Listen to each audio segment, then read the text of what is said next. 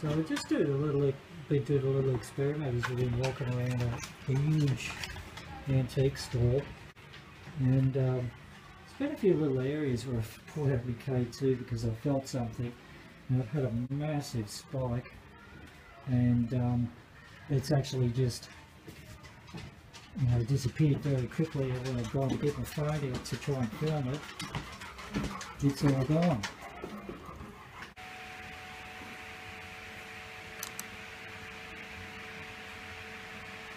This is an area where I walked through before and I've got some massive spikes, so I'm just going to ask if the spirit was here to come back forward. I shall set you here again.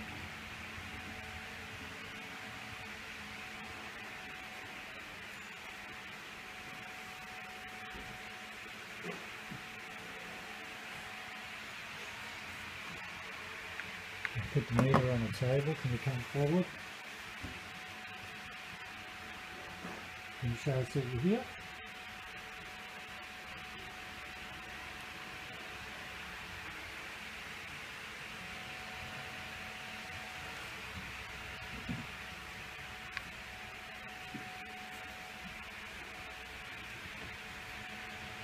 This is a massive market, a mill market.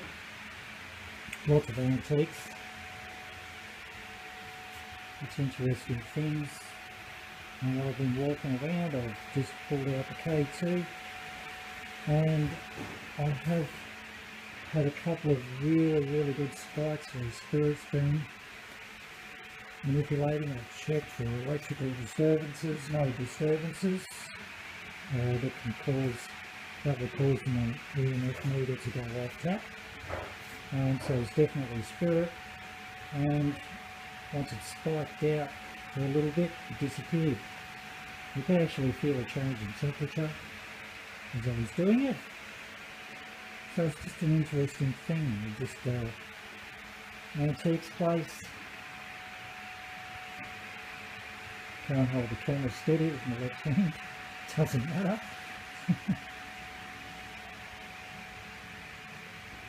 And just shows you that you do get spirit in antiques places, whether they're attached to the items or not.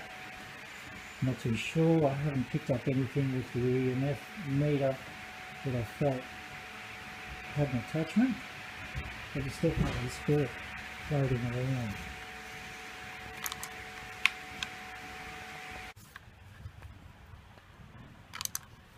Okay, just going through another area. See if we can pick up on anything, or just ask if there's any spirit around. If they would like to come forward, shall seat you here. Come close to this meter. Set it off for us. There's lots of different lights and things, but none of the lights that I've checked have been setting the meter off. Whoops. A bit of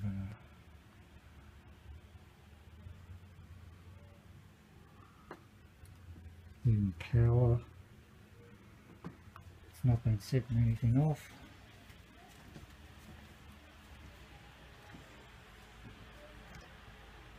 Right here, again, not setting anything off.